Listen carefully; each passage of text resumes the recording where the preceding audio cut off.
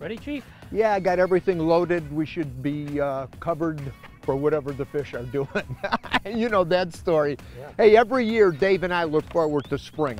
Just like millions and millions of you do, we're gonna go out on the water and chase crappies. You heard me right, crappies. There's a time to put down your walleye rods, put away the bass rods, put away the steelhead gear, which you like to do. Yeah. And now we go and chase some crappies. Why? They're fun to catch. Sometimes they can be quite challenging, and they're good to eat, and I got directions from Mary to bring some of them home tonight. So you put the pressure on. The pressure's on. We haven't been out on the water yet. This is our first trip.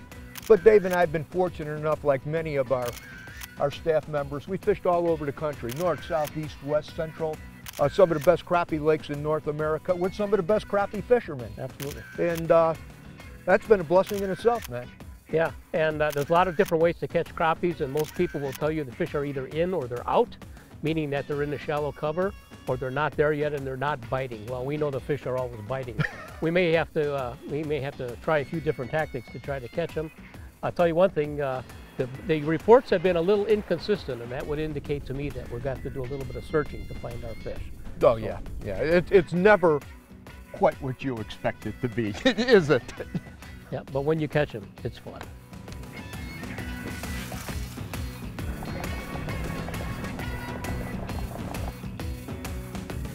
Our first stop is to gas up the boat, pick up a few munchies, and scope out the latest intel on the crappie bite.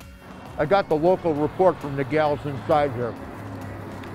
We haven't heard anything good on the fishing report so far. Nobody's catching anything yet. Even if the fish aren't biting, we will. Then we hit the launch, ready to roll. According to the locals, the crappie bite hasn't started yet. But just in case, we first do a quick visual scan of shallow reed beds where pre-spawn crappies gather once they penetrate the shallows in earnest. As expected, we saw very few fish. That means the crappies are still hanging out at the mouths of shallow bays, waiting to come in shallow to feed. Spawning still lies many weeks away. Next, we do some scouting and probing of likely deep weed areas to make contact with fish. You gotta find them before you can catch them, much like they did back in the caveman days when hunting for food. The difference is, instead of wielding pointed sticks, we have graphite rods, a fully rigged boat, electronics, and plenty of lure options, so we're not exactly roughing it. The trick is getting the first bite. Crappies are notorious schoolers, so once we catch the first fish, there should be more nearby. Actually, I didn't even feel him hit. Nice one, Dave. Oh yeah, nice one. That's a good start. Very, very pretty fish. And that little tiny grub. Nice little lure.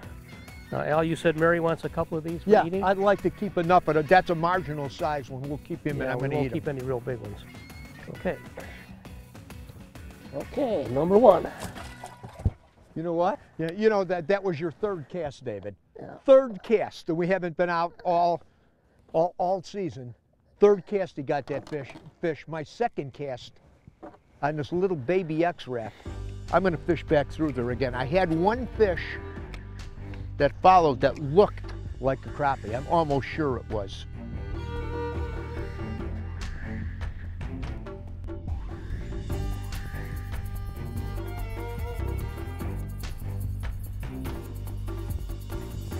There he is. Another one? Yep. Another little guy. I'll take them. Just throw them in there. I'll eat those. A good fillet size.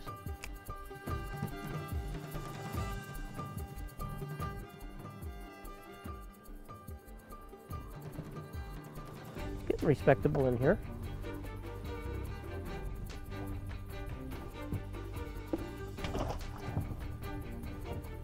Yeah. The little guys are the ones we keep. We'll throw back them bigger ones. Yeah, you know, I'll get a chunk of fillet off of this guy. Here, throw him back in. I'll bet you that's what your bites were. We're covering water to contact fish using slow swimming retrieves to skim the weed tops without snagging. First up is a variety of mini crankbaits that dive just a few feet deep on your retrieve. Rapple and Storm both make assorted lures that imitate minnows or young or small forage species. It's tough to beat a 1/32 or 16th ounce jig with a curly tail. Marabou dressing or other subtle jigs work well too. Jigs allow you to pause your retrieve and drop the bait down into holes or alongside clumps, just in case the fish are down and lazy instead of up and active. We're tossing small, lightweight baits that can really be tough to cast if you don't have the right setup. We prefer a 6.5 to 7 foot light action quantum rod with a size 10 reel. This can cast these small baits really far and detect subtle bites. 4 to 6 pound mono like Suffolk's Elite is a good choice. Cast and swim, pause and flutter. Try a combination of lure retrieves until you get it right. The fish will tell you what they want. Yeah, I'll keep it. Okay, that gives you about 6 in the box. There's 6 of them? Yeah. I'm gonna call Mary on the phone and tell her, get the oil ready.